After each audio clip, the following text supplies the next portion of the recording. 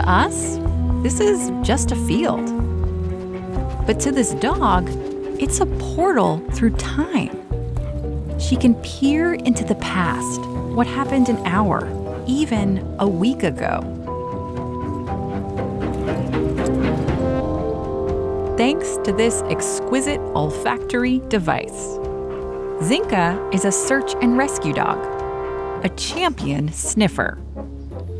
Today, she's working with researchers from the University of California, Berkeley. Yes, she is. She's wearing a GPS device and other sensors so they can figure out how she tracks smells so well. Like from this hiker. Because tracking smells isn't like following a dotted line on a map. Odors don't spread out evenly. They're all swirly, twisted around by air currents. But Zinka's nose can make sense of that. It's a precision instrument. Like us, dogs can tell if smells are coming from the left or right because their nasal passages are completely divided. But here's how Zinka totally outdoes us.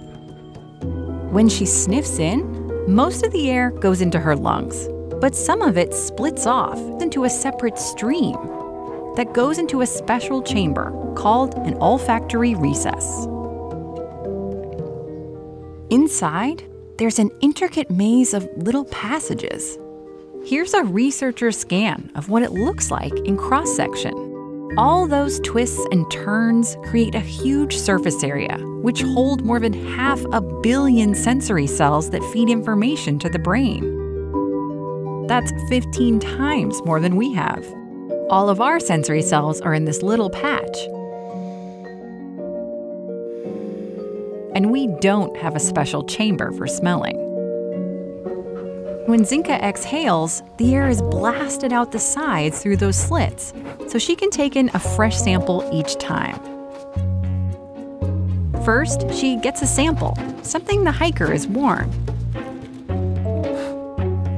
Then she hits the trail, sniffing about 5 times per second.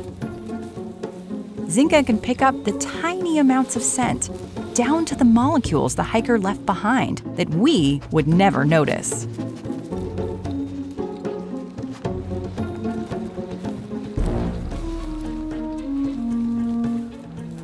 She can easily tell her apart from other humans as she finds her way through the maze of trails.